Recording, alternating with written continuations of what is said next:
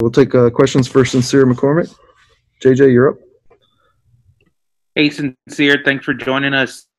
What was the mood like in the locker room after the game? Looking forward after the game, we was walking into the locker room. I went in there and encouraged the guys to keep their heads up no matter what. We fought all the way to the end, and unfortunately, we didn't like the outcome of it. But the atmosphere was like, we got to come back the next week and focus on the task at hand. We had to work on some stuff with some of the stuff that kind of held us back in the game. We kind of just want to focus on that leading up to BYU. So we came in there. We know we fought all the way to the end, and we did everything we possibly could do. What was when Josh went down and you guys had to get JoJo in there? What was the mood like on the sidelines at that point? When we knew that, JoJo been behind him and, learning the playbook just as Josh has, and we knew we had to encourage him to do everything he could possibly do. JoJo, he did everything he could do. He came out there, did the best he possibly could do. We was encouraging him through the whole entire time from the time he was in to the time he got out. Greg? Sincere, how much did the game plan change when JoJo went in? Was it kind of different from what you had worked on or talked about during the week? No, he came in and we continued the same playbook we already had looking forward. Came in with, so when we came into the game, we was still sticking with the same game plan. JoJo just fit the playbook, so he was just the next man up. Did you get a chance to talk to Josh either at halftime or after the game or at any point? Do you know how he's feeling? I don't even mean physically, but just like this is a tough break for him to get the start and then go out on the first play. How's he handling it from what you've seen? From what I've seen, he's handling it like a man should handle it. He's going to encourage his brothers. He's going to continue to fight. Unfortunately, the first play had happened. He went down. He was trying to, still encourage.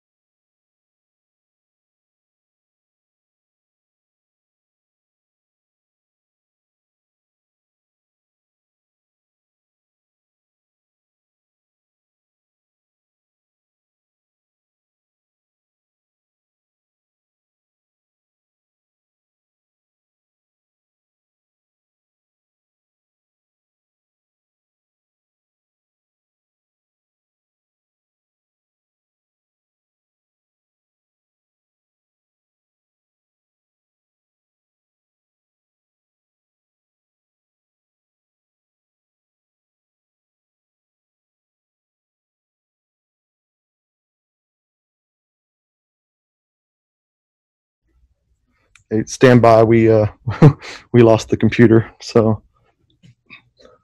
we're getting it back up here shortly. And we continue to keep fighting and get in tune with the playbook. He was doing everything he could possibly do out there, and like I said, unfortunately for him to go down, he still kept fighting.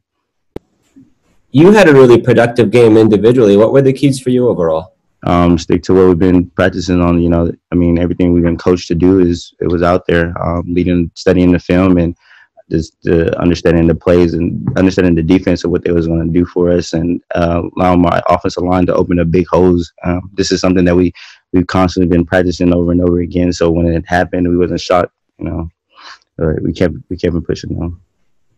Coach Traylor said in practice you had the best metrics on the how much people are working, how far they're moving around, and how fast they're going, and that he saw an extra fire from you this week. Was there something that brought that out of you, or did you see that in yourself? I saw it myself.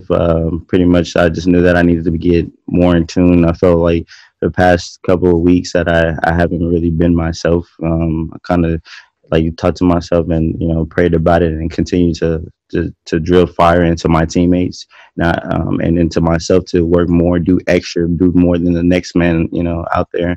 After practice, running, constantly preparing my body for the game, constantly preparing my mind for the game, and continue to keep pushing and driving the whole entire time.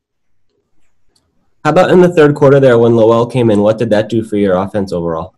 Pumped us up. We had faith in him, just like the last quarterback. We encouraged him to make plays. we kept them pushing.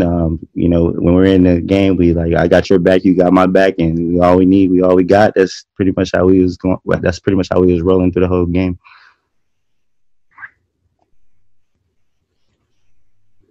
Anything else for Sincere?